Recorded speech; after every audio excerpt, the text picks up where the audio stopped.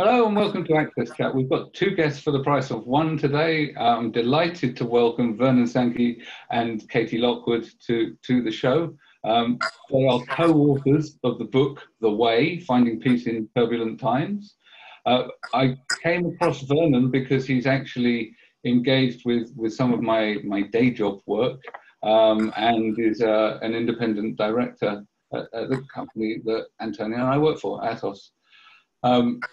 But that's not why Vernon's here today. So Vernon, please tell us a little bit more about yourself, because you've had a background in business leadership. You've been a CEO of FMCG companies and big ones, but the work that you do now and the work that you're doing through The Way and business mentoring is very different. And I think that our audience will really love the work that you and Katey are doing. So please tell us about it.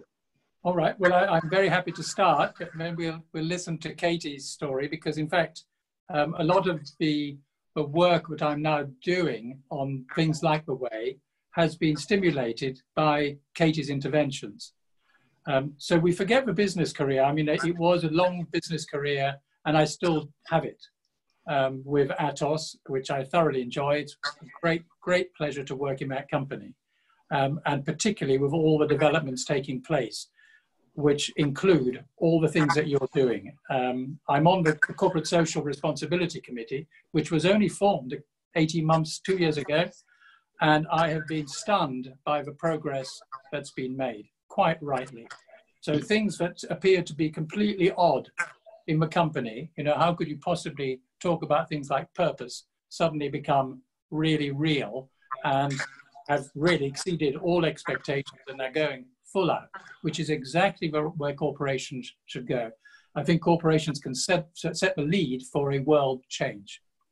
And so I did set up a coaching company with a colleague in the early 2000s based on coaching and mentoring senior executives predominantly, but it also included sports personalities, members of parliament, even members of royal families, and so on, in order to help them and guide them through what became obvious were difficult times that they were going through. And there was a tremendous commonality of that. So the company developed, and I then learned a lot of cognitive psychology and applied that. And then later on, when I happened to meet Katey, I was writing a book called The Stairway to Happiness, which is also available. And Katey kept saying, well, you haven't really completed it, even though I thought this was a masterpiece. Right? And I kept saying, well, why is that? And she said, well, because it really doesn't go far enough. And I thought, well, why doesn't it go far enough? And that brought me into the whole area of what some people call spirituality, but it's actually going beyond the self. It's going beyond what people think is everyday and normal. And it takes you to a different place.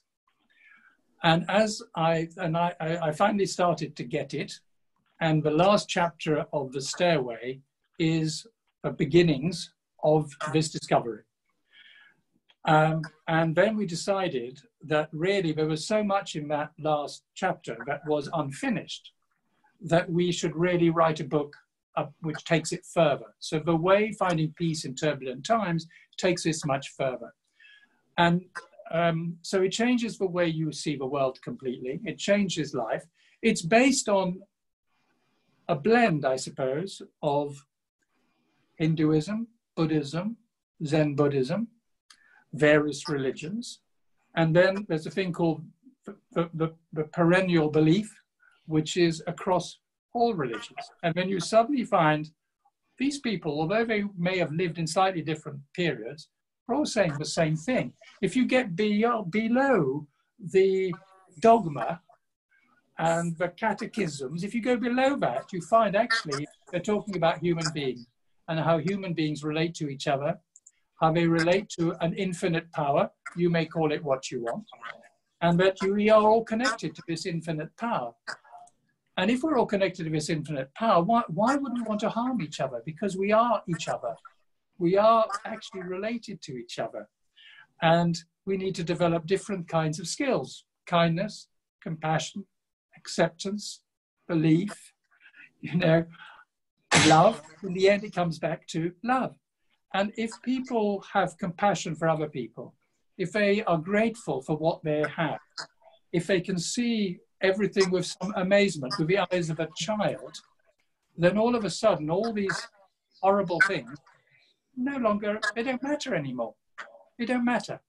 The things that really matter are, what is the human being? What are you really at the deeper sense? And when you find that place and you take your decisions from that place, you don't have to worry about anything else.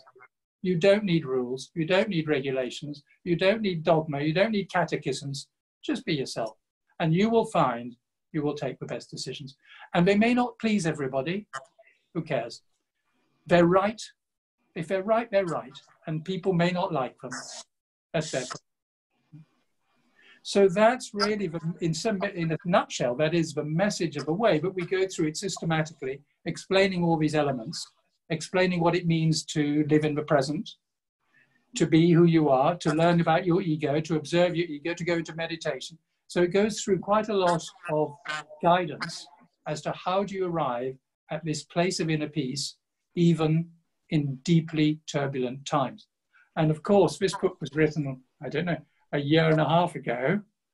On page 4, we talk about a pandemic, but that was ages, but it could have been anything. There are so many risks that human beings have created. It could have been any of them, right? But the solution is the same. So that's, I'm sorry, you will need to cut out most of this because I've gone far too long, but he can do that. No, it's beautiful. No, we weren't going to cut a word out. We like it. Yeah. Well, yeah. I hope you do. And now I'll pass over to Katey because her take on this is different from mine, right? Which is one of the beauties that we have, but it's equally more so, more spiritual than mine. Go on, Katey. My background is in spirituality, but it's philosophy, NLP, psychology, emotional intelligence. And it is all about purpose and living more of a meaningful life, kind of answering some of those deep questions that we're so often too busy to think about. We kind of got into that routine or into that sort of robotic mindset that we completely don't ask, why are we here? What's the meaning of life? Those questions that are really good just to ascertain where we are in the world and what our purpose is. So when I met Vernon, he was writing the first book, and I sort of wanted to bring my knowledge into the harmony aspect of kind of the deeper thought of philosophy and that aspect of it. And we wrote the second book, which, I had a little bit of an intuition of these times coming up, and felt that I wanted to add something to help people, and really to, instead of what I feel is happening currently is a lot of divide is happening, and that was a concern to me because I do feel that we are all interconnected and we're all part of the same soul of the human being, and therefore we all are part of this together, and as soon as we divide we lose the power of us collectively.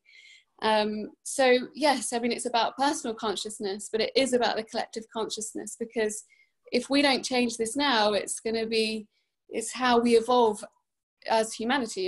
In history lots of things have happened, but if we don't change our thinking around it, as Einstein said, we create the same solution. So what we need to do is to change our thinking and hopefully come up with a better solution which provides peace and prosperity for all of the human race. So yes. Yeah, Katey and Vernon, I'm so glad you're on the program today. I know I needed it. I needed this conversation, and I'm a big, long-time spiritual seeker. I've been, even as a child, I was born into a very emotionally traumatized family, and long stories made me stronger. So it was a blessing.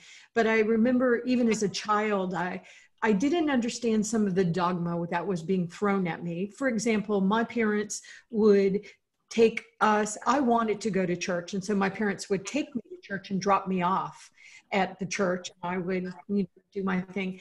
And I remember, and it was a Baptist church. I'm from Florida. And the Southern Baptists are very common in the east southern part of the United States, especially. And I remember being told in Sunday school one day that if you didn't go to church, you were going to hell. And I was able, even as a small child, to say, well, wait a minute, that means my parents, I'm going to go to hell with my parents. I want to be with my parents. And so I remember being confused by the dogma at the time. And I actually stopped going to church for a while after that because I didn't want, there were other times I was happy for my parents to go one place, I'll go the other. Both of my parents have gone to the other side now, but I've been doing spiritual work forever. And so really, really glad to know about your book and all of your books, and I'm going to go and do it. But during this time of COVID-19 and the pandemic, I do believe that there's some real beauty that's happening during this time. We are really busy fighting and fussing with each other. And I think that in the United States, just from my lens for a moment, we're so interested in capitalism, but I think we should be thinking about conscious capitalism. And Vernon, you mentioned being on the board, working with Atos, and that they're going to be purpose-driven in corporate social responsibility. And I believe in all that, but I think often corporations are still playing with us a little bit more.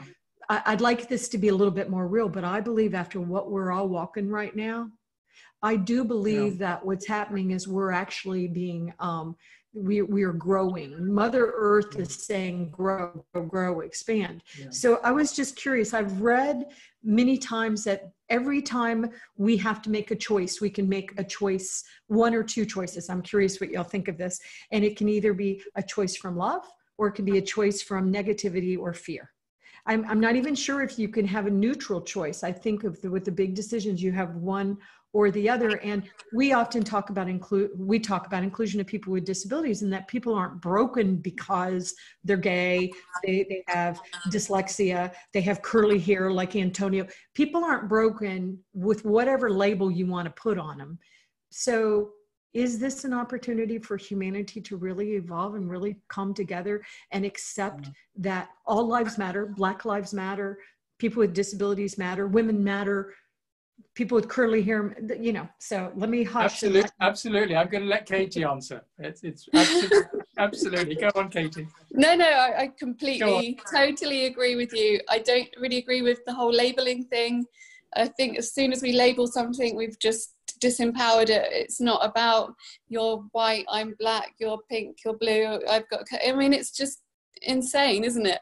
So as soon as we differentiate between that, and therefore we're thinking in a higher consciousness to just say, well, actually, I'm part of you and you are part of me, and we have a different conversation then. So it's not like I have to think I'm better than you or you're not better. It's just a great conversation of I've got your back, you've got my back. And if you imagine if business was done with conscience as well, and and we're living that way, the world just would completely change. Conscious capitalism. Capitalism. Can I add a couple of things? One is on the philosophy, the perennial philosophy really, and the other is on the business side. So we're going to go from a very philosophical point of view and then into a very practical point of view. Right? The philosophical point of view is that we all have what's called a Buddha nature, or it's who our true nature is, what our true nature is. What is that? It's the nature that we have before the conditioning. So what you were talking about, the Baptist church, but it could be any, is conditioning. But that conditioning is all man-made, and most of it has various reasons for it, right? So underneath it all, it's actually a very sound message.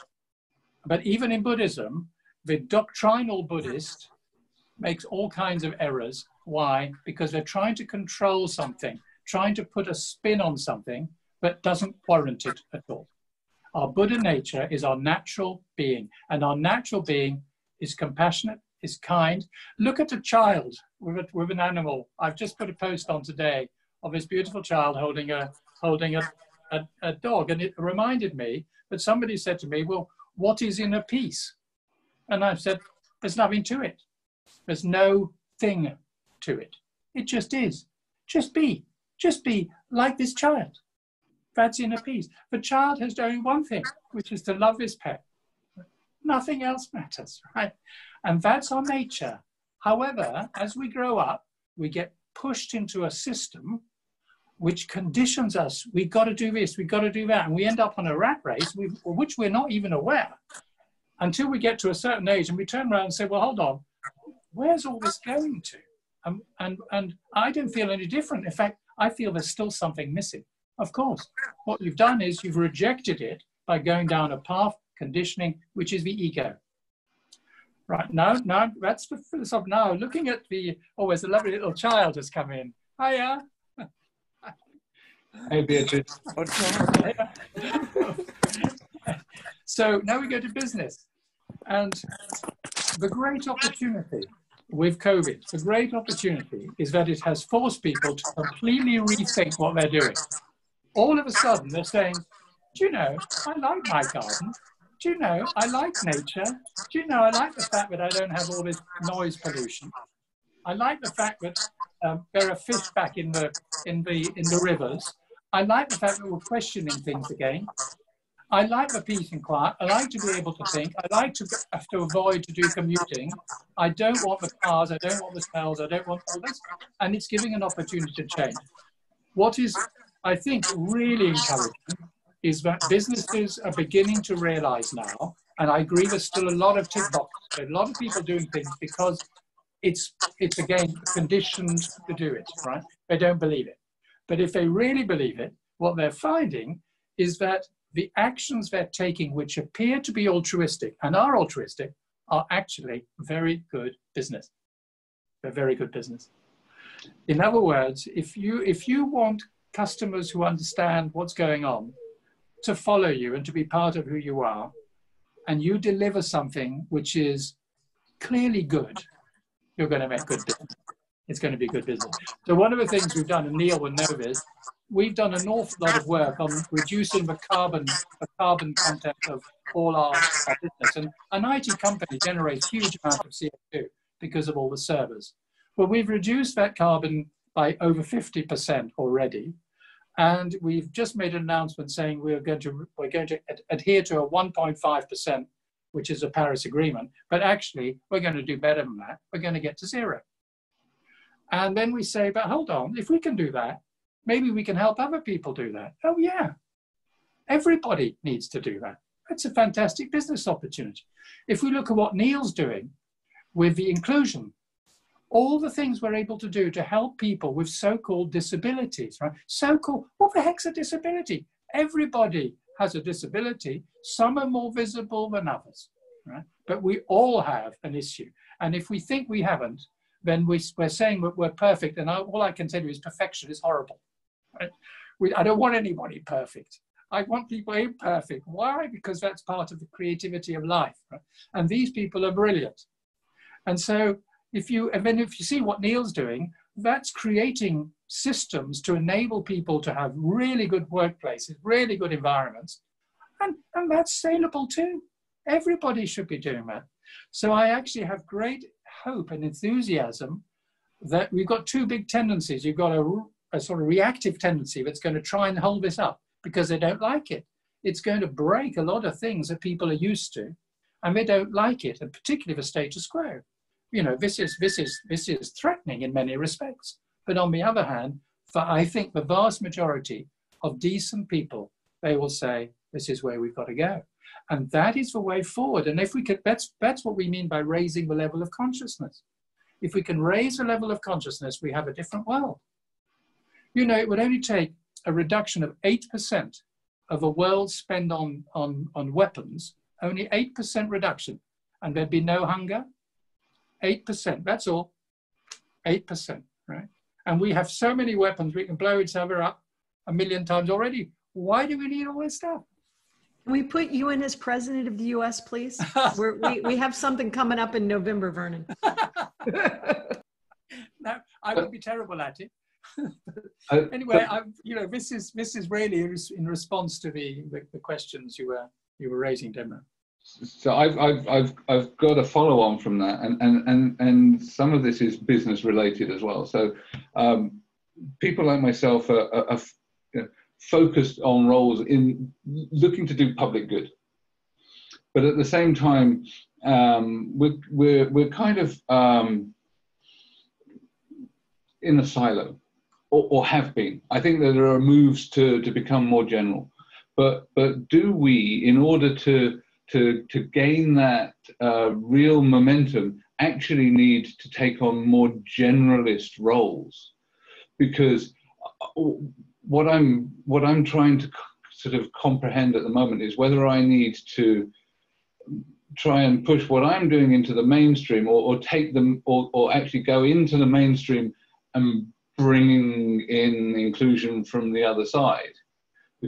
Because sometimes I think that when you're in a specialist role, it stays niche. So I'm really thinking about how can we mainstream inclusion in business. And I know that I agree with you totally about business having the power to change the world. And our good friend Caroline Katey, who runs the Valuable 500, is 100% behind this, because she's gone and found hundreds of business leaders to commit to inclusion too. So we're all of one mind, but it's more a question of the mechanics. Do we do it from a specialism, or actually does it require us to take on more generalist leadership roles and do the things that maybe we don't like doing, like the accounts and the mechanics of general business, because it's a necessary means to an end to building a better world? Well, I mean, I'd have to think about that, because it's a complex question. But my instant reaction would be, what you're doing, you may call a specialism, but it's actually incredibly important. And you have a great understanding of it, and you have assembled colleagues who have great understanding of it, and you're making enormous changes from that. So, and it's, you may be thinking, oh my goodness, should I go into a wider thing? From my point of view, it's relatively new what you're doing, and it's got an enormous, it's got huge legs to run on. There's an enormous amount still to do, and I think the way you're doing it, by trying to bring as many people in as possible, and I think the thing is to get the corporations to really embrace it, not just in words. Or in fact, not even in words. I'd rather they didn't have the words, but did it. See what I mean? And we may need to change some of the terminology, because, disability may not be the right word. It don't bother me, because I think everybody's got disabilities, as I said, but we may have to find different words. It is about inclusion. It's about every person having an opportunity to contribute. And the role of corporates, the role of the world, is actually to help them to be able to do that. And quite frankly, I was reading some other thing which was to do with autistic people. And I thought I'll tell you what it says. In general, businesses are still very laser focused on social skills when it comes to employees. This needs to change. Instead of training autistic people to behave like non-autistic people, we should be working to change the labor market to make it more inclusive and adaptive for the benefit of all. We want businesses to understand that given the right support, a neurodiverse adult could not just hold down a job, but be the best person for it. And this is particularly true of autistic people, because the autistic people are absolutely brilliant. And if you actually handle them right and give them the right opportunities, whoa, you've got talent there that has great value. So to come back to your question, I personally would say stick with what you're doing. You don't need to broaden it, because there's an awful lot still to do. Oh, I'm under no illusion that we've got a road yet to travel, for sure. Katey, did you want to come in? I had muted you for the sound. That should be fine now. No, the thing I was going to say is my daughter goes to school, and she is probably classed as dyslexic. But again, because we have this education system which is extremely left-brained, the artistic children are being labelled again, and it's almost like they've got a disability, whereas she doesn't have a disability. She just can't relate to the same information in the same way. But it's very difficult because the school system is so regimented in that box ticking system that if they don't fit in that system, it's like, well, what can I do now? And actually her strengths are other things, but because the school doesn't understand that aspect, it's difficult, and I don't think it should be. I think it should be much more inclusive. 100%. So we're talking to one dyslexic ADHD here, and Debra's ADHD. Most people are. So most people are. Most people are, yeah. How about if our schools would teach our children the way their brains work? Sorry, exactly. So absolutely, we need to change the way that we teach people and address people. But your daughter will be fine, and she will actually thrive once she's through the pain of the school system. I know from my own experience that school wasn't the best thing for me. And I had to find my way and find what I was good at in order to be comfortable and complete. I'm sorry, I muted you again. I'm just getting this echo and it's driving me a bit crazy. But 100% agree. We need to do better on this, and embracing people's talent is a really key thing for us to do, because it's the neurodivergent individuals that come up with these ideas that we need right now to be able to think differently, to be able to address the challenges that we're being presented with. Because people who are dyslexic, people who are autistic, people who are ADHD think differently, and it's our entrenched ways of thinking, the conditioning that yourself and Vernon have talked about, that are part of the problem that has got us to the place.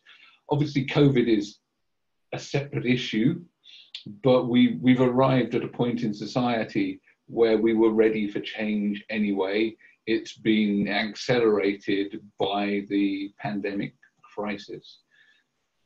I think that's, and I will introduce you to some people afterwards that I think you'll love around dyslexia and neurodiversity. So we'll do that one offline. But it's a big part. You've heard of Darcy Bussell, the famous ballerina. She's dyslexic. Yes. She hated school. She couldn't finish it. But look what's happened to her. She became, one of the best prima ballerinas. She does television work. She's a wonderful, wonderful woman. There's absolutely nothing wrong. In fact, it's better to have something that you need to work on than to go away or go around thinking that you don't. Yeah. So what we do in coaching, what I'm finding in coaching and psychology all the time, is the things that people call weaknesses are actually overplayed strengths. Right. So if I get very passionate as I do, and I overdo it, it becomes a weakness because you lose your audience, right? You see what I mean? So, and I think we all have so much to learn, but we all have to accept the fact we're all different, and that's the beauty of life. It's different. Life is impermanent. Life is never the same. No man steps in the same river twice. It's not the same man, and it's not the same river. So we're constantly changing. The problem is we get very stressed because we're trying to control everything. We're trying to determine everything. That can't be done. It can't be done. It's constantly shifting. And COVID has really brought this out. We had all these plans and everybody always, and people are very, very stressed now because what do I do? I'm trying to control an environment that I can't control. No, you're not meant to. But what you do is you embrace it. So I was going to say how to let go, but you're saying embrace. So yeah, but the thing is, if you could predict everything that's going to happen, every single thing that's going to happen to you in the next 15 years, if you could predict that, how do you feel? Actually, not that good. No. And You would get bored to tears very, very quickly. If you knew exactly what you were going to eat in 3 days' time, where you were going to be, who you're going to see. The mystery and magic of life is its impermanence. So now we come back to another philosophical point, which is in Buddhist philosophy, life is suffering, and suffering means it's attachment. If you're attached to something, you're attached to the outcome of something, you're attached to what you think is going to happen, that is suffering. If you want to end suffering, you remove that attachment, which means you start to accept that life is impermanent, and then you realize that that's what makes the beauty of life. You don't know what's going to happen, and it's constantly challenging you. That is magnificent. That is what makes it great. So while everybody in the West is saying, oh my God, not another chaos, not another thing, what am I going to do? If you've got the right attitude, you say, how fantastic, what opportunities we've now got to make differences, to make change. It happens so rarely, let's make the most of it. Do you see the difference in philosophical attitude? Completely. One is very negative, very, very saying, I got to control, I got to control. I'm saying, well, the other says, why? Who wants to control? The beauty is actually in the insecurity. And I know it sounds terribly paradoxical and terribly odd, but I would rather be insecure and enjoy that insecurity because I can do something about it than be totally secure, in which case I might as well not be around. Well said. Well, they're very difficult paradoxes because these are counterintuitive. They're the exact opposite of what we're taught. Yeah. So I know a little bit about Buddhism, and I know about Siddhartha's journey and his leaving his family behind, and the difficulty he had sort of seeing decay and death around him, and all of that. So and it is definitely a very different perspective to the West, where we are, you know, pursuing immortality. We're spending tech billions on trying to be immortal, trying to upload our brains and chasing the singularity. So, well, see, his awakening, because he spent 40 days really completely on his own with very little food or drink, trying to follow the Hindu doctrine. And his awakening came when he realized he was actually wasting his time. To try and follow dogma wasn't working. So being either an ascetic, which is, you know, on my own, no food, no drink, so is this the way forward? No. Right? Hedonism, he'd given up because he'd seen what happened when he was the son of a prince who owned vast fortunes. Right? That doesn't work. And the other doesn't work either. So if I'm trying to be more religious and holier than thou, that doesn't work. And if I try and be too hedonistic, that doesn't work. Hence the middle way. Just be myself. The awakening is, I don't need ego. I don't need conditioning. I'm just myself. That's the awakening. But we don't get to that. We find very hard. It's very simple, really. But because the conditioning and our ego keeps saying, well, no, you've got to do this and you've got to get that. And how can you let this happen? And you're in competition with this. And whoa, that's just a source of suffering. You're not accepting what is. Accept it. If I'm not in conflict with what's happening, like, how can there be any stress? So, Vernon, today we have many ideas that are passing within society that are somehow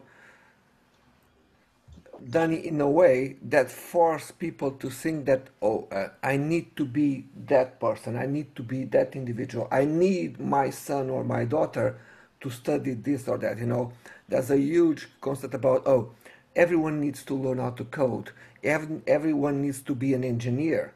How do we move away from this, knowing this is a very this is actually on the early days of sociology, this was something that was always being very questioned, but we lost it a little bit.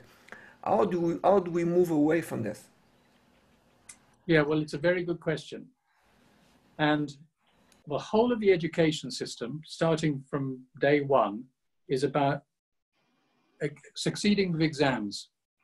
filling yourself with facts and figures, filling yourself with data, filling yourself with techniques for doing this, for doing that, for doing the other. And we've lost all of humanity. We've also lost a lot of creativity. We've lost humanity. As Katey was saying about her daughter is very, very creative. Fantastic at shows, dancing, singing, right? Do we value that in the same way as we value somebody who's passed the maths exam? Right? No, I say, but actually, I know which I'd rather be with. I know what I'd rather value. I know what will, in the end, create more value to the world. So what we need to do, I mean, and this is, you know, one of the big issues we have is how are we going to create jobs in the future? And this has been happening all the way through. So we had the Industrial Revolution where people went from an agrarian one to actually a factory, thinking they would improve their life by being able to, you know, run machines. Now, of course, we're going to get robots. And you're going to need, there's going to be a group of people who clearly are going to need to be technically very, very conversant with that.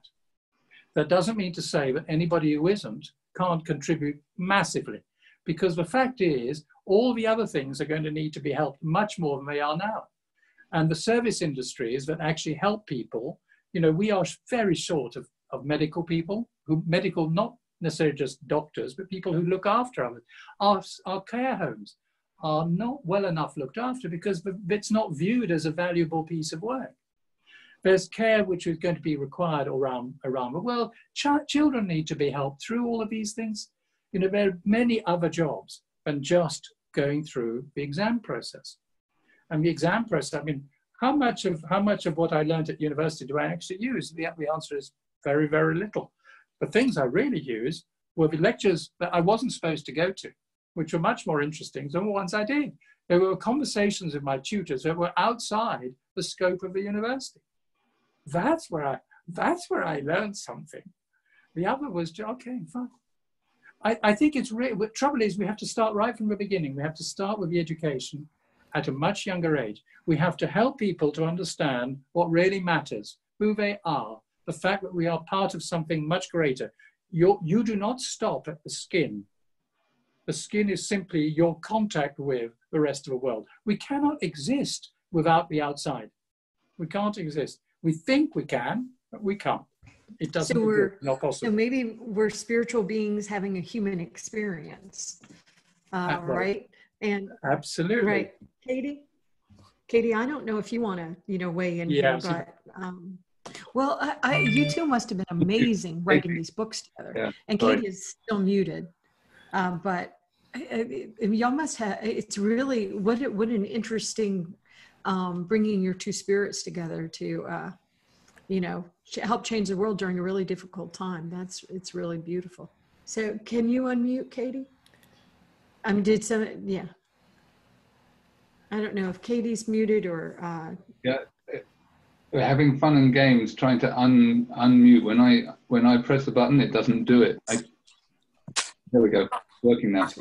Oh, there we go. All right, cool. Sorry. Oh, good. I was hoping that wasn't Katey that fell. Good. That would be bad. I'm still here. Good. No, definitely agree with spiritual beings on a human journey, which most people, I think, completely don't get, and we just don't get connected to the spiritual side of ourselves.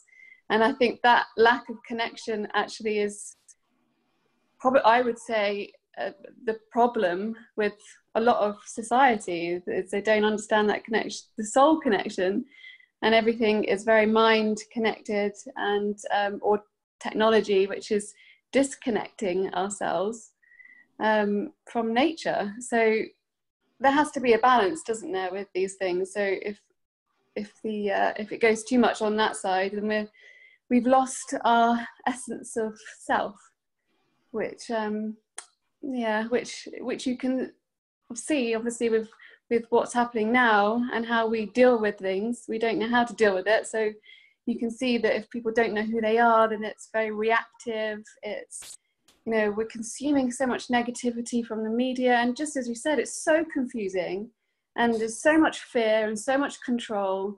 There's so much inconsistency and non-transparency that we don't know what is true and what's not, which is very conflicting for ourselves. So yeah, I think there's so much to be learned, and I think it's really time that this knowledge becomes accessible to people.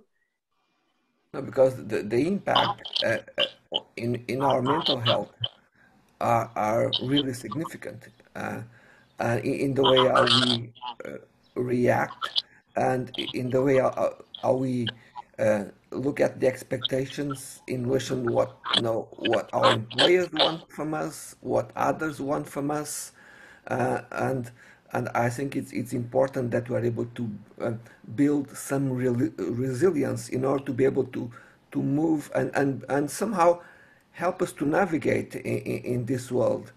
Because if we are not able to build that resilience by ourselves, no, we would be in creating sometimes probably find refuge in things that might not be the healthiest, and that will impact the things around us. You know, I think that's something that we need to dive deep into more. Yeah, well, you're absolutely right, and that is the theme of our book, actually, because, you know, everybody has exactly the same value.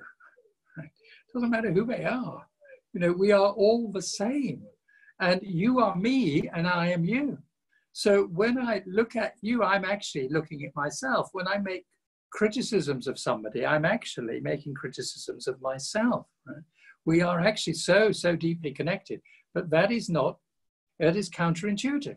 Most people say, no, we're completely different. Say, well, all right, you know, if you want to know how important things are, just spend a night in a small room with a mosquito. You'll soon know how interdependent we are, right? You know, and you look outside, you see, you know, you don't see a flower without a bee, and you don't see a bee without a flower. They're two different things, but they're totally interdependent. They cannot survive without each other. We've lost all that. So what we're trying to do, we're constantly trying desperately to get more things. It's all about things today. And in many respects, many of the problems associated with COVID-19 is we're trying to resolve it through looking at the outside and solving outside things.